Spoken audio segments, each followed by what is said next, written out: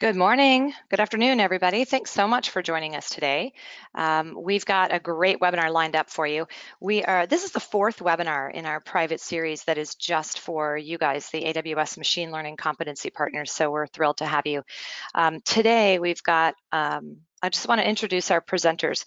Our main presenter today is Pratap Ramamurthy. He is a partner solutions architect. He works with AWS partners and helps them build their solutions on top of AWS. He works with partners that specialize in machine learning and AI. Prior to AWS, he was a researcher where he worked on creating quantum dot lasers, test tools for web servers, and optimized Wi-Fi using game theory. Currently, he focuses on machine learning, specifically natural language processing, which is a lot of what we're going to talk about today. Also on the call with us today is Chris Burns, and he's going to be kind of handling the Q&A and the chat in the bottom right corner of your nav. Chris is also a senior partner solutions architect with an AI ML specialty. He used to be a mechanical engineer who installed and maintained industrial robots, and now uses his 18 years of industry experience in software development, distributed solution architecture, and machine learning to help partners across the entire AWS ML stack. So those are the folks that are going to be presenting and answering your questions on the call today. I said that in the kind of the bottom right nav of this right toolbar, you see a questions pane and you also see a chat pane. Either place is fine to put your questions. Chris is going to be monitoring those, and we'll try to answer some of those live throughout the call, but in any case, they'll be documented as we answer those questions here so that people who see this recording, or if you want to come back and look at it again, you can kind of take a look at what those questions were. So without further ado, I would love to introduce Pratap, and let's get started. Oh, thank you, Sue. And thanks, everyone, for joining us today. Like she said, this is the fourth in the webinar series. And my name is Pratap. I'm a partner solutions architect, and I work with machine learning partners. Today, we're going to be talking about sequence-to-sequence algorithm, one of the most complex algorithms in the suite. All right. So this is the schedule that we had. I think we've had two before, and today is a sequence-to-sequence algorithm, and here is a tentative schedule for the next ones. I just wanted to give upfront information about, I think the title of the webinar initially said that it's going to be sequence-to-sequence and blazing text. These two are related algorithms related to natural language processing. Usually blazing text is what people would use to convert words into a lower dimensional space and then run on sequence-to-sequence algorithms or other algorithms. But based on feedback and popular demand, we're going to be focusing on one of the algorithms today, and we will be focusing, looking at blazing text at a future date. Right now we have the date of September 6th, as you can see in line number 6 here. All right, let's get on with today's webinar, sequence-to-sequence algorithm. What is a sequence-to-sequence algorithm? A sequence-to-sequence algorithm is an algorithm which takes a string of inputs and produces another string of inputs. So we might have heard about regression algorithms, which predicts a number, or a classification algorithm, which predicts one among the n classes. This is a different kind of a machine learning problem, or we can say this is a classification problem, where it's trying to predict a sequence, but that does not really help because the metrics are different and so on. Right? What is the use for sequence-to-sequence? While it's a general purpose sequence-to-sequence, you can think of like providing this algorithm with any sequence and expecting another sequence. This problem is usually handled in natural language processing, or NLP, or computational linguistics. And this has been the primary driver for dramatically improving the accuracy of translation services. So a new field of translation is called neural machine translation, NMT. That is the first use case here. Is what is being dramatically improved by this class of algorithms. And this is like I think it becomes immediately intuitive, right? So you provide a string of words or a sentence. A sentence is a sequence of words, and into this algorithm. And after it's trained, when you're predicting, when you give this input, it produces another string of words in another language. So you can use the machine to translate from one human language to another language. This is as you can see, you can read many of the papers. This has improved the BLEU scores quite a bit. The second use case are summarizers.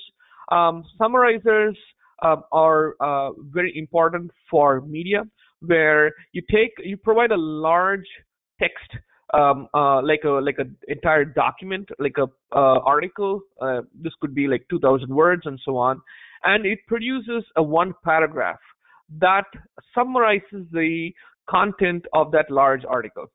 There are several different ways of doing this, but Sequence2Sequence is one of the ways you can do this. The third is speech to text. This is a slightly different form, and where you provide the speech, and then it creates a string of words, which maximizes the prediction. But the first two use cases are much more relevant, where you really provide a string and expect a string. Okay, but even there are subtleties to this, right? Let's take in this webinar, I'm going to be focusing on the neural machine translation, and let's look at machine translation. What is the use case? Even with machine translation, this problem is not a single problem, but it's more of a class of problems. Let me explain how that works, right? So when you take translation, when we as human beings know a language, when we know more than one language, and when we can translate, we actually do it intuitively, but we actually do several things at the same time. That is, the problem of translation of a single word is just like a lookup, right? From one vocabulary to another vocabulary based on the context. That is a different problem compared to a short phrase. How do you translate a short phrase from one language to another? Compared to a sentence level translation, where you provide a sentence. A sentence is usually anywhere between a few words up to 60 or 70 words typically, but there are sentences that are much longer. The problem becomes very different at that point, where there should be grammatical structure, and it should capture all the things said in the sentence. At the same time, it should be within the length. A different translation would be a document level translation, where the context. So, for example, you could think of an entire book being translated. In this case, the problem becomes very different, because things said in the, like, say, the first chapter, such as introduction of characters in that story, might not be repeated in the chapters that come after that.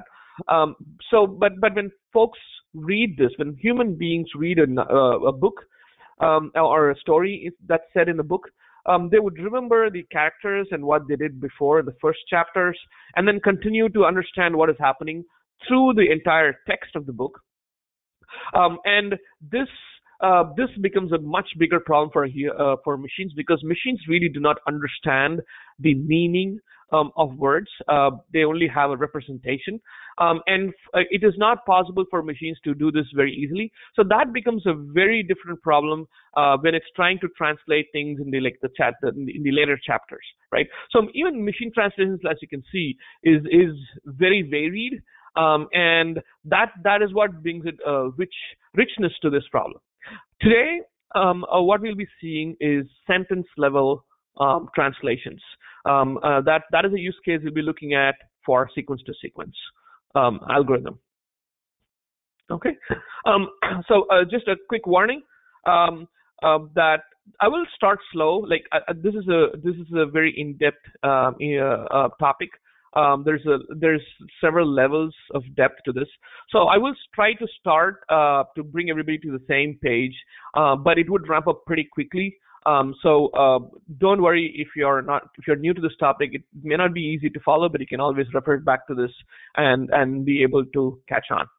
All right. So before we understand sequence to sequence, the core of this is RNNs or LSTMs. But before we understand RNNs or LSTMs, which is a form of deep learning, let's first understand how neural networks. This is an example neural network. The LO nodes are the input neurons, and that's where you provide input. It flows through, it propagates through the network, and you get an output at the end to the right. So there's propagation from left to right in this diagram. But the important point about this is that each node or each neuron calculates a linear combination of the inputs, and then applies an activation function, and then sends the input to the next layer. Sends the output, to the next layer. But if you notice, one thing about this is the input, the neural network does not maintain any state. That is, you provide an input, it gives you an output. The story ends there, right? So if you want another prediction, you provide a different input. It never remembers what the input was before this input. At least this is during the inference phase. That is, I'm not talking about the training phase. During the inference phase, each input is taken separately, and it does not maintain any state at all. The only thing the neural network remembers is its own weights and the network model architecture itself. Right now, this is a problem when you're looking at a string of words, like a sentence, where and this is not how we process things in natural language, right? So when I speak a sentence, you are hearing the first word and then next words, and so it's more of a sequence of words, and you progressively understand what I'm saying, or when you're reading as well. So that this does not amend very well for those kinds of problems. So what we have is a different kind of network called recurrent neural networks, or RNNs. What you're seeing is a single neuron, and it operates pretty. There is some intuition to this, and let's explain this. So here the input is sent from the bottom, right? Where A is the neuron here. It has some computational power in there, right? It does some computation, like maybe a matrix multiplication or activation functions, and so on. And you then get output that is represented as HT. It's called hidden state. And what happens next is it remembers something that was said about the first input. And so when you send the second word in the sequence, it is going to use that. It's going to use that to combine that with the second input, and then make a computation of that, and then return a sequence of outputs.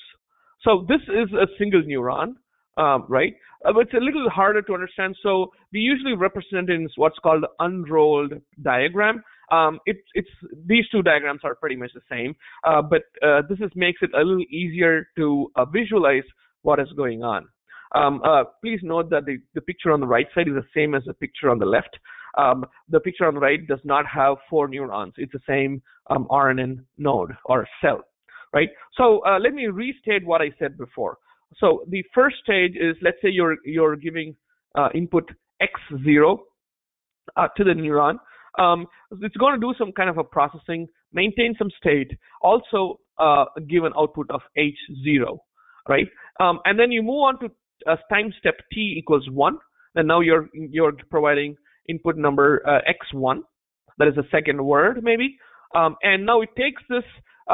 Since it's maintained the state, now you're adding a new input. It's going to take that processing and also create a second output, that is h1, and then it moves on until you provide xn, when this would be the final character or a terminating word, which would tell the cell RNN cell that the sequence has terminated, and this would also be absorbed.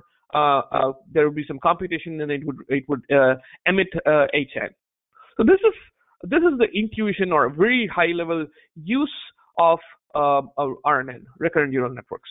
But the problem was that so this is also another way to look at things, and this is the same picture as before. Here we have marked inputs as xt minus 1t and t plus 1. What you're seeing in the middle is like an X-ray view of what is happening internally, where when you are providing the teeth input to the cell, it has you can see from the left side that it is taking some input from before. This is the a hidden state or S state of the cell. It takes that input or that state, combines that with a new input, and then you apply it performs some kind of a computation, applies an activation function, a tanh. For example, here you might have heard of tanh function from neural networks as well. And once it's computed, this it's going to emit an external output called HT at teeth state, and then it's continuing to go into save this as a state to be passed on to the next state. So this. If you look at this is kind of very similar to a neuron, how neuron works, except that now you have a state being maintained in this cell. This is what we would call a cell. But they found that there are some real hard problems with this. Like, all this was fine, but the main problem was that the RNNs are really hard to train. And they are extremely hard to find the right parameters to make it work. RNNs do work, but it's super hard to find the right parameters to make it work. There are additional hyperparameters in addition to the ones you're familiar with in a normal neural network. So what happens is it also suffers from a concept called vanishing gradient or exploding gradient. The vanishing gradient says that as you're multiplying this across a sequence, let's say you have a sequence of 60 words, you're multiplying these words or inputs with a very small number. Let's say it's like 0.01, and if you multiply this say 60 times, it becomes a really small number. So that's called a vanishing gradient problem. Or in the other words, it could have a very large number, and so what would happen is it would explode. That as you continue to multiply in this operation right here, this would continue to explode, and it would become a really large number. At which point, at both these points, either at 0 or at a really large number, the gradient is not where you have the right gradients, where it would stop learning.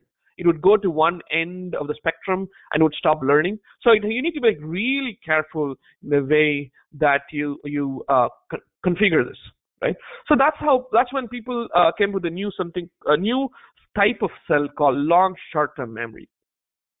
This is kind of very similar to RNNs, except that it has some more additional operations, right? Let's look at this briefly, because this is the core of a sequence-to-sequence model, right?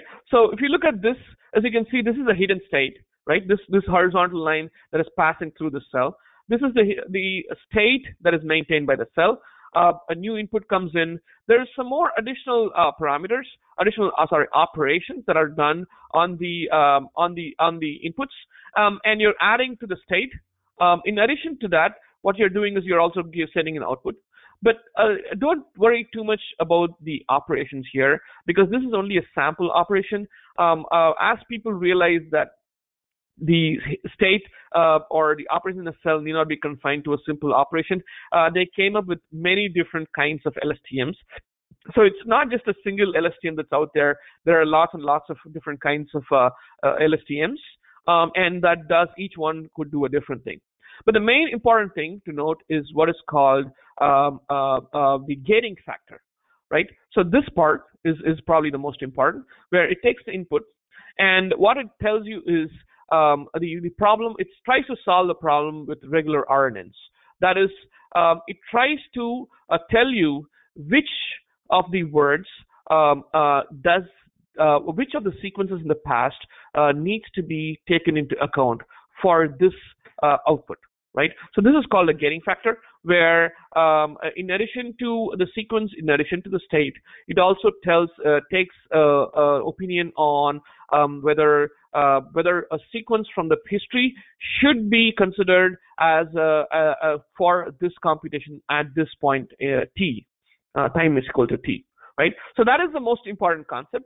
And this has enabled to solve the exploding or vanishing gradient problem to a large extent. And right now you almost never see RNNs, the plain old RNNs being utilized. It's usually the LSTMs that are being utilized, right? So obviously that this is work for a lot of folks, and I do want to at this point refer to the blog post from which I've taken these excellent pictures. The reference is in the bottom. I would highly recommend that you read this blog post as well, which describes LSTMs to a great extent. All right, so those are LSTMs, right? Now this provides a sequence to sequence, right? You provide xt 0 to n, and then it gives you h0 to n. But this is not how you would actually use this. You could use this LSTM just like this, but this is not proven to work very well for machine translations, right? Let's look at how it was modified. So a new architecture was proposed, I think in the year 2014, which is called an encoder-decoder architecture. Let's look at how it works, right? This is probably the most important picture of this presentation, right? So what you're looking here is a sequence, and how an input and output, how input is being presented to the LSTM, and how the output is taken out. As you can see, the rectangular boxes represent LSTM cells, right? This is unrolled picture, so this is 1 and this is 1. So what you're doing is you're providing the input is A, B, C, and you would always see in NLP, you would always see the symbol called EOS. It stands for end of sentence, right? So here the input sequence we are giving here is A, B, C, end of sentence. And the output that it's providing you is W, X, Y, Z, end of sentence, right? But there is a key difference between this and the previous picture, right? The picture is at t equals 0, you are providing the input A to the LSTM. It does some processing, changes the internal state, also gives you, moves on to the next stage. If you notice, there is no output at A, at t equals 0. And then you are providing the input B, the second word. It changes the state. It continues on. There is no output. Then you provide C, and finally you provide the end of sentence or termination word to this. At this point, if you notice, this is not provided any output, and you come to this point. So what they have been able to identify with this or achieve with this method is that it's absorbed the sequence of words until the end of sentence, and it's not given, and it's not started translating until this point. So at this point, the internal state actually contains a representation of the entire sentence sequence, right? It's not just this. It is not just a bag of words representation. This contains the representation of this particular sequence of words, and at this point. Now that it's noted that it's received all the inputs that it can receive from this input string, it starts to emit an output. Here it starts with the word W, right? That's the first input. Now here comes the interesting part. What we do is we take this output W, and we provide that as the input to the same cell, and this triggers something else. So this is going to trigger that, hey, okay, I'm seeing the word W. Now the result I see is it provides you the next word. It's almost like a train rolling after this, right? You get the word X. This is the output that's emitted X, and then you provide this input again, and this rolls over until the LSTM gives you the termination word EOS. So what did we achieve with this? There is a very important difference, a key difference between this and the previous one, and it let us achieve a very big thing. That is this architecture. So if you notice, Amazon's translation also uses something like this, Amazon's translation service. And if you notice, Amazon's translation service offers several language pairs, right? So you have English, French, German, Chinese, and so on. And if you imagine this translator providing training this on every single language pair, this would soon explode, right? So there are so many language pairs. Let's say you could have English, French, English, German is very common. But what about French Chinese? What about German Chinese? There may not be enough data to be able to train every single pair of languages, right? Now that becomes a bottleneck or a challenge. So what they've did is they don't even, it can translate even though they don't have every training data for every single pair. So what they do is they use the source language and they roll over until the end of sentence, right? So at this point, it has the encoding of the words, right? This is already available. This part does not change. So, and then if you want to translate to a different language, you just start with we just change the decoder part. That is, you provide with a different decoder, and that would start with rollover the first word of that language, and you provide this, and you unroll into that language. So in this way, they've been able to combine languages for which there are no pairing or bilingual data sets. So this has been a huge advantage in providing large-scale language services, translation services. I'm sorry. All right. So and you may have noticed that I mentioned there was a single layer LSTM, but it's typically usually two-layer LSTMs. Here you're giving an input sentence of A, B, C, D, and end of sentence. It goes in there, and this two layers, it absorbs this. There's a hidden state here. There's a hidden state in the second layer, and this red piece is the decoder part, decoder layer of the translator, or NMT, right? Now there is an interesting piece here. It's called a beam search, right? If you notice I'm going to go back and explain to you what beam search is. As soon as you give the end of sentence symbol into the decoder, it emits an output. The decoder does not emit really output words. So what this does provide is it provides a distribution function, probability distribution, across all words in the language. And the word, let's say here X, is probably the one that has the maximum probability or the highest weight associated with that. And so we mark this as X. But usually, it's never going to be the case that there's only one word that's provided and all words are zero. That is like X would be one and all are zero. It would never be the case. It would usually be a distribution, right? X could have some value, and then there could be other words also, but with a slightly lower value. And what you do here is, in this case, of the distribution across all the words, we have chosen the word X because probably it's called a greedy algorithm. What we did here is called the greedy algorithm, where you always take the word that has the maximum weight, and you take that word and you provide that as a second word here to get your second word, right? So in this part, when you always choose, in this distribution, when you always choose the word with the maximum weight, that is called the greedy algorithm.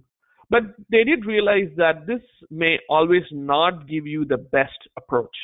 So what is then, they've started working on something called a beam search. A beam search works like this. In this case, we go down several paths. Here, the first word that was output is the word A, right? And then once you give A, it gives you a distribution across several words. You have a train, steam, black, and locomotive, right? Now, what you do is you look at this, and let's say train and steam have equally high weights. What you do is you choose train, and you go down that path and you unroll it and you find the sequence. So this is what it's called. You're searching through. It's called a beam search. A beam search is pretty much it's very similar to a breadth first search in a tree, and but I think it's constrained by the width. It's called a beam width or beam length, depending on how they call it. So what you would do is you would unroll this by providing this sequence. You would you receive A. and then let's say you've got train and steam, you would choose to first send train and see where it goes, right? And what you would do is you would find the cumulative probability of this sequence, and then you find the end of sentence, and then you would go back, and then you would also do this, and then you would find several different sequences from the same encoding, right? At this point, when you got this, when you reach the end of the encoding, right, you have the encoding. Now what you do is, it's not just X, Y, Z end of sentence that you got. You would start with X and you would explore all the possible searches, and you would find the cumulative weightage of several different sequences, and at the end of which, and you would find which is the sequence that gave you the best score. The best score as in the cumulative weightage. That is, you multiply, one of the ways to do is you multiply the weights provided for each of these words, and that would be your score. And you would then finally choose the sequence of words with the best cumulative score. This has been important because what happens is what this beam search did was, and there are also several ways in doing beam search, but the main concept is that let's say when you're starting early, and this word train, let's not take the word train. Let's say steam had a really high weightage, but then afterwards, when you provided the word steam to the LSTM, the rest of the words had really low value. It's kind of lost its good. So maybe you can think of ways in which, like, you start a sentence very strong, but then you realize this sentence may not be grammatically accurate, and so you kind of trail off. It's a very similar concept here. That is, it starts strong, and so it kind of trails off. But the word train might have had a lower score initially, but as you chain these words together, eventually this cumulative sequence of words could have had a cumulative better score than the other sequence. So that's the way in which they found that they were able to explore all possible sequences of words that could be valid translations, right? So that is an important part of this. And the reason I'm giving you all this is all these would be an important hyperparameter that you would tune in the sequence-to-sequence algorithm in Amazon Built-in algorithms. Okay, so but even then we saw that this was not sufficient. What they found is in this mechanism, you would notice a certain problem here. That is A, B, C, and D, an end of sentence, after which you start to decode in a different language. There was a problem with this. That is, when it comes up with the word X and starts outputting, it does not know which of these words it needs to focus on. Looks like right now it's taking the entire sentence and it's focusing on the entire sentence and starts unraveling. This is usually not the way humans translate as well. That is, every word usually has a translation, or a word could have that you translate could have relevance only for a few other words. For example, let's take this example: a steam engine train traveling down train tracks, right? So, for example, the word traveling is related only to the train and to tracks, right? Or let's take the fifth example: a steam engine train traveling through a lush green countryside. And this is not a good example, but let's say you have the example that the steam engine was traveling fast, and it was going through a lush green countryside. The word "it" here corresponds to the steam engine train, right? So the word "it" is only related to that three words and not other words. So this is what is called attention. That is, like, when you're translating a particular word or a sequence, which of the subset of the words should the neural network focus on to translate is the big question here. When they did that, they found that this improved the scores very much. For example, this is what is called a blue score for for translations. We look at what BLEU scores are. You need to understand this to be able to fine-tune this. This is a very typical graph of a BLEU score for LSTMs without attention.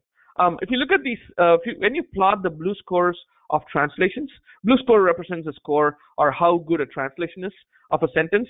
It goes up initially as the sentence length increases. This is because it's kind of hard to translate very short sentences that's less than 5 words.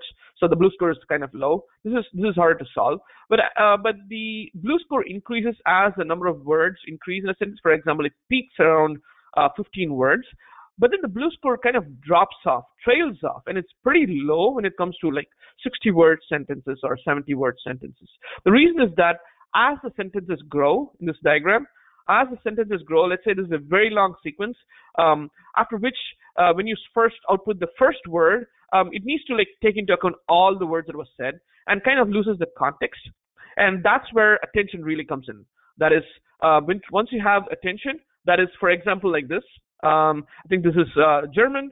I cannot read German, but the example is kind of it's intuitive, right? You provide this sentence, and when you're outputting the words, when you're getting the outputs, as you can see, these two words are paying attention to economic rather than other words. So it gives you a mapping of outputs to inputs on what needs to be focused on. So that is what is called attention. Here, the darker lines represent stronger attention weights, and lighter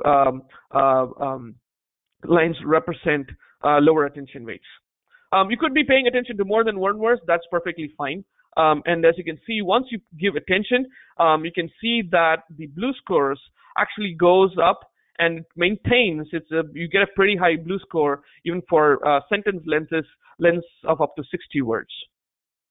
Right, so that has been a huge improvement in NMT or neural machine translation. This is an interesting graph as to say which words are getting attention, and you can see that this is as it's providing the output. You can see that it's paying attention to one word. The lighter shade means that's what's paying attention. Darker shade means it's not paying attention. So as you can see, the card is related to agreement. And it's not, this word accord is not paying attention to any of the other words here in the sentence, right? And you can see this word is actually evident in these three words, right? Zone, economic, European. It's paying attention to these three words in the reverse order because I think this is French. It needs to pay attention in this order. So now this knows that what is the sequence or which are the words it needs to pay attention to. Attention is now really big, and there have been newer architectures that claim that attention is all you need and you do not even need LSTMs. That's called a transformer model. Transformer architecture. That is a newer version. We do not follow the sequence-to-sequence algorithm in Amazon is not the transformer model. It does have attention mechanism, but you also have a LSTM sequence going on.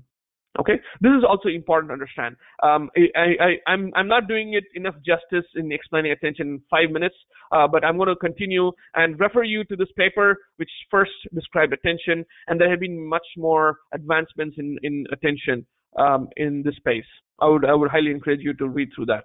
All right, so now we need to look at scoring, right? This is also very important. The common accuracy score that we use usually in machine learning is the accuracy score, but in accuracy score has very little meaning in NLP, right? For example, let's say you're given your network provided this sequence, the cat caught the mouse with a dot, end of sentence. And usually in translations is not like right or wrong. There could be several ways in which a single sentence could be translated. Like, for example, you can see on the right side. But how are you going to score this, right? This does not match the sequence that I was to translate, does not match exactly with any of the three. But as you can see, if this was what is generated, as you can read through this is a good match, right? But how would the machine score this? So that's when we came up with something called a bilingual evaluation understudy.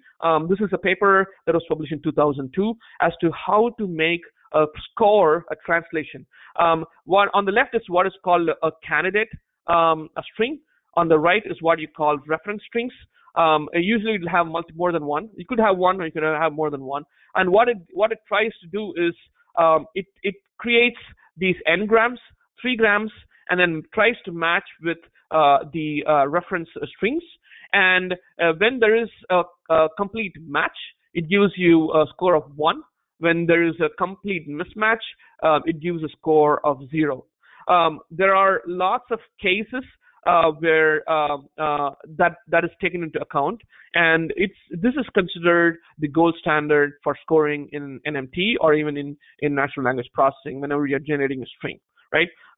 This is very quick and inexpensive to score. I'm not going to be giving more details about this because that could take like a whole day to explain all the different ways. There's a 1 gram, a 2 gram, 3 gram, and 4 gram.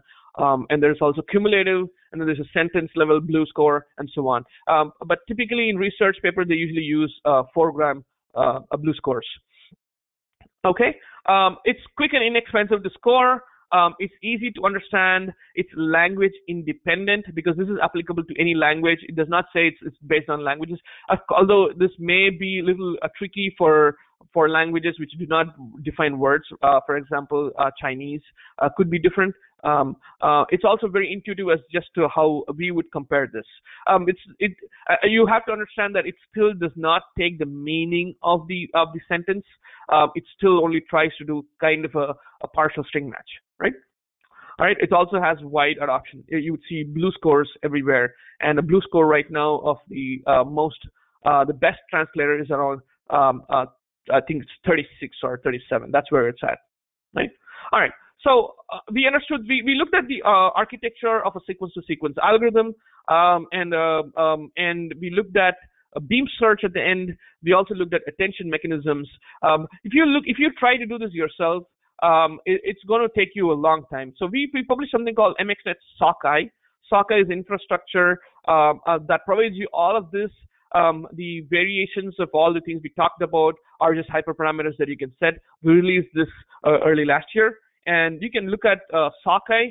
This is based on MXNet, and there are now newer ways of doing this.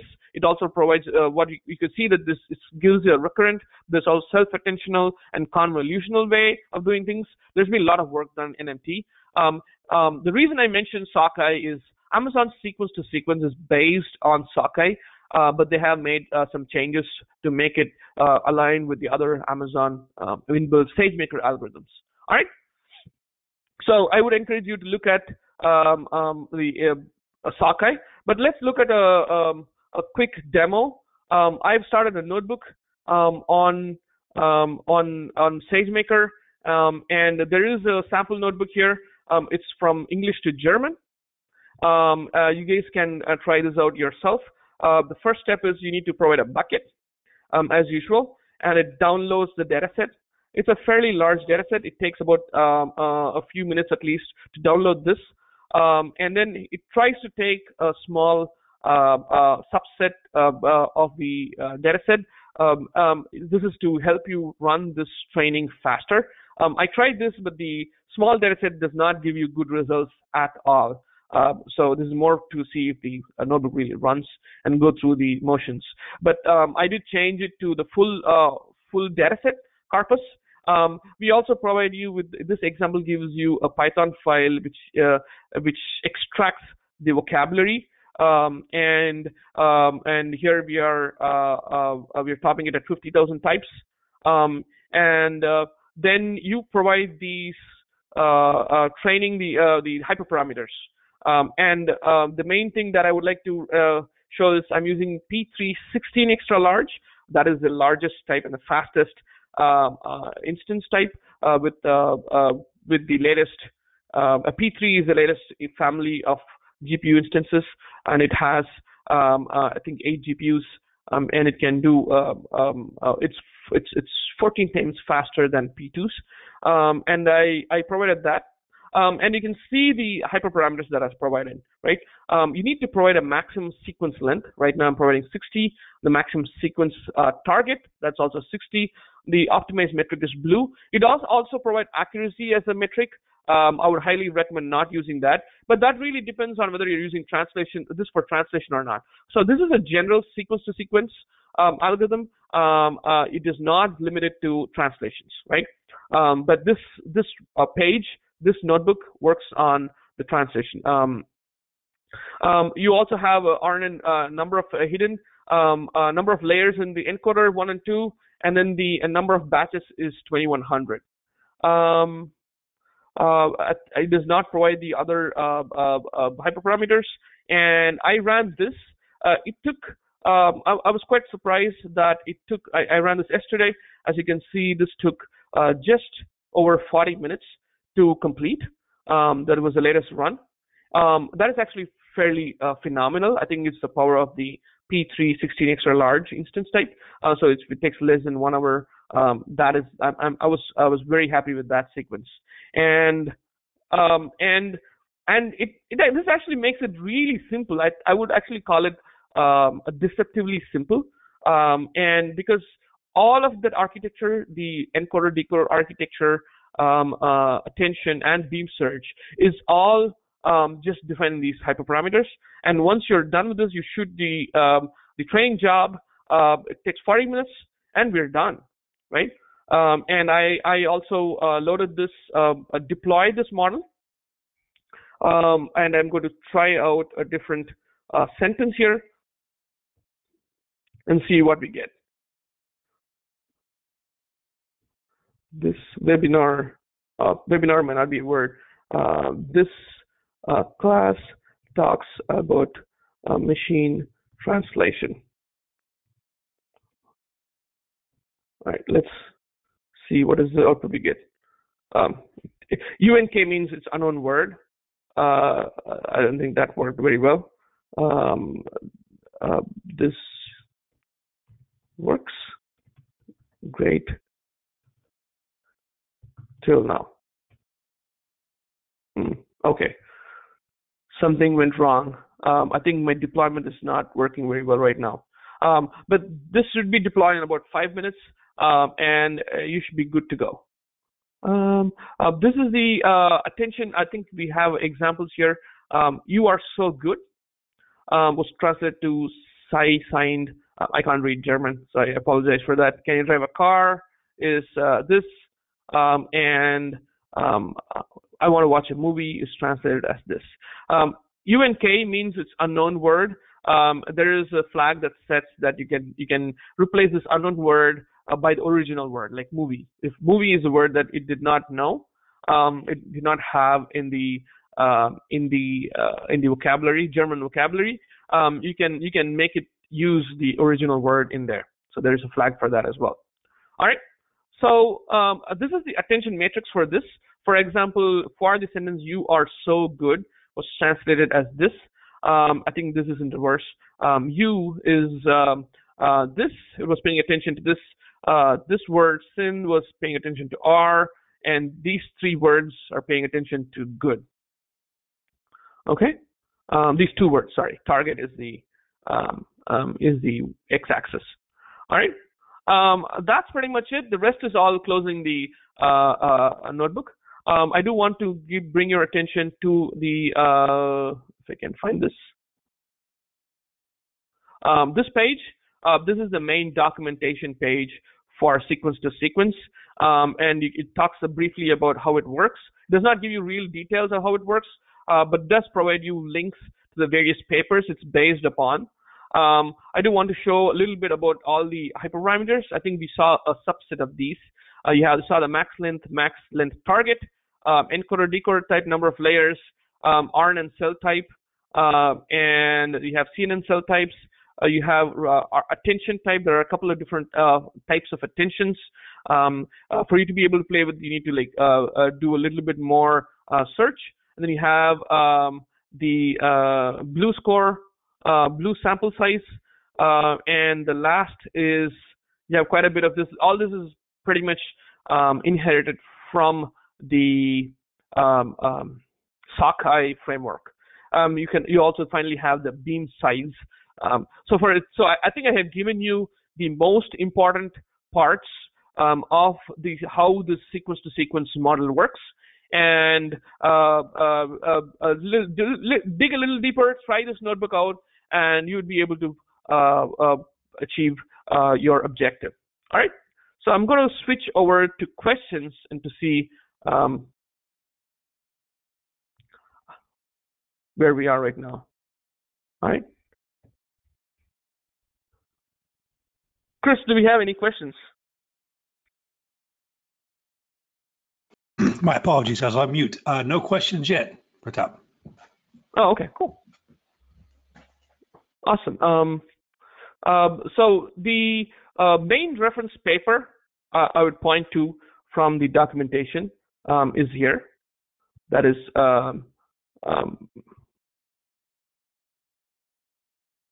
so as you can see, Kola's blog that I mentioned is also mentioned here, and attention paper is here, but the main looking for the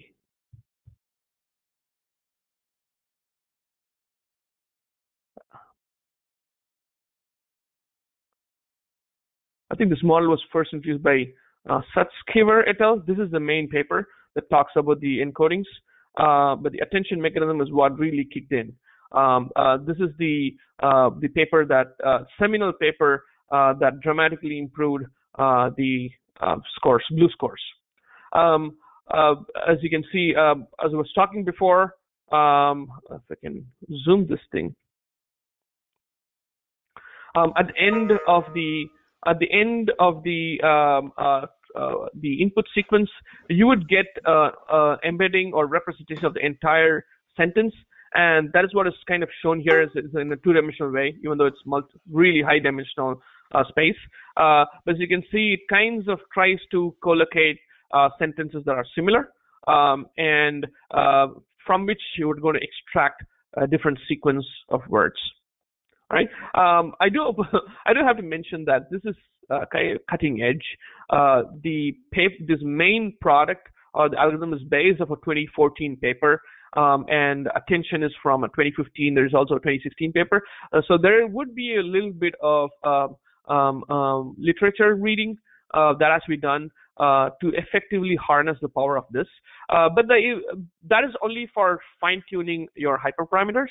But otherwise, they have made a great job of creating the socket and these sequence, which brings this enormous framework and a flexible framework to be used by everybody. So you can get started in about 10 minutes, and you have the latest cutting-edge algorithm running in your Amazon account.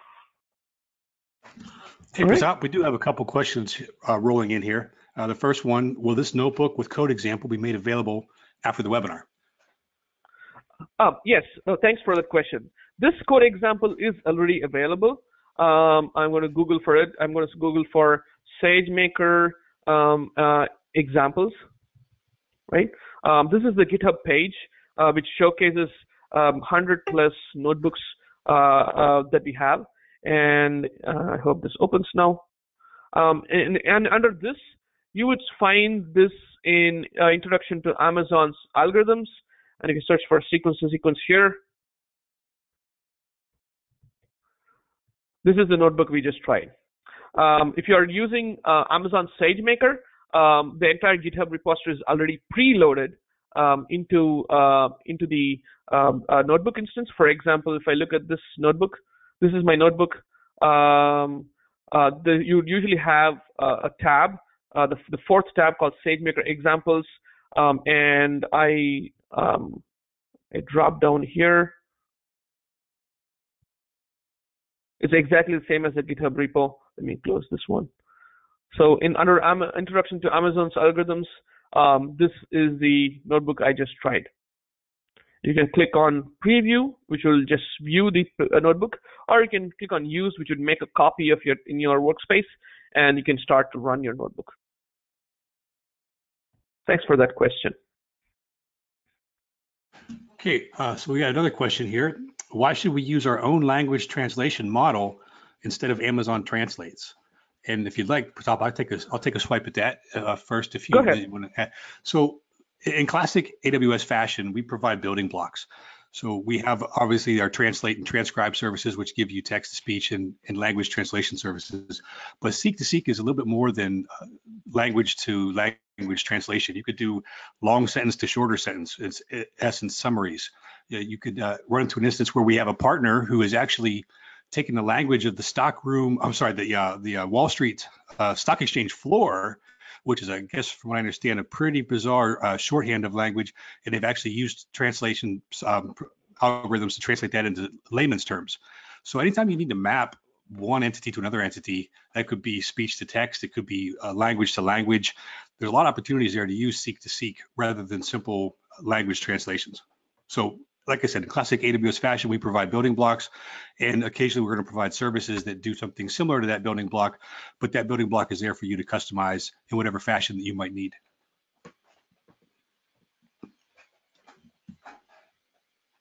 All right, Pratap, if you want to add something to that, let me know. Otherwise, we have a couple more questions. I think you answered it. I could add something to that. Like for example, I think you mentioned summarizers. From long sentences, short sentences. There's also one more very popular use cases where the Amazon Translate is a general purpose translator. It translates between languages, and it may or may not be aware of domain-specific words. For example, if you're in the healthcare industry, there may be names of drugs or medical terms that it may not be aware of, or if you're operating the legal industry, it might have a different vocabulary. The way in which the sentences are formed in the legalese it could be very different from the general conversation. This could be used to fine tune your translation for those purposes. But the main challenge there is you'll have to come up with your own data set. Which provides you that translation or that sequence to this sequence. So that's where it comes in.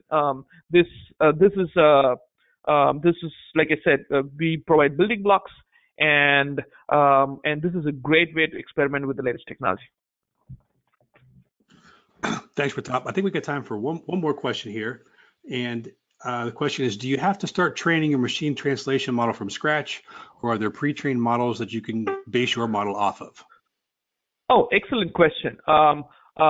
Even this notebook, if you look at this notebook, we do provide a pre-trained model right here. It's hosted in S3, as you can see here.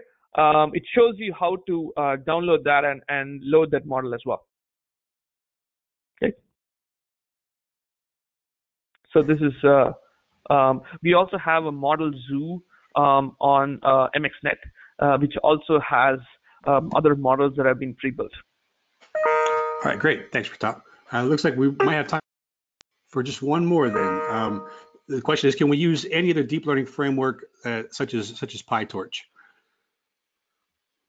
I'm gonna take a stab at this. I'm not a PyTorch expert, but what we saw here used Python in this example only to invoke SageMaker. That is, for example, you're setting here training parameters. This is JSON, and then you're making a Boto call to start the training session. You're not really.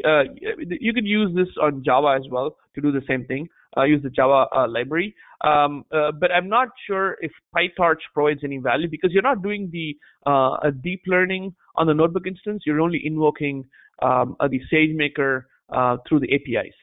Do you want to add to this, Chris? Because I'm not familiar with PyTorch. Yeah, sure. I'll add a little bit. We got a few seconds left. So we welcome all deep learning frameworks and languages on AWS. Our notebooks use MXNet at their base because MXNet is used internally here at AWS, not because we favor that over any others for partners or customers' use. And the Seek2Seek is based on Sockeye, which is also an MXNet project. So if you were to recreate this in PyTorch, nothing is stopping you. SageMaker supports PyTorch and training and deployment endpoints. You would, however, have to create your own, basically your own RNN in PyTorch and then feed that your own data set because the MXNet prepared data set that's in the SageMaker canned image, if you will, would not be able to support that.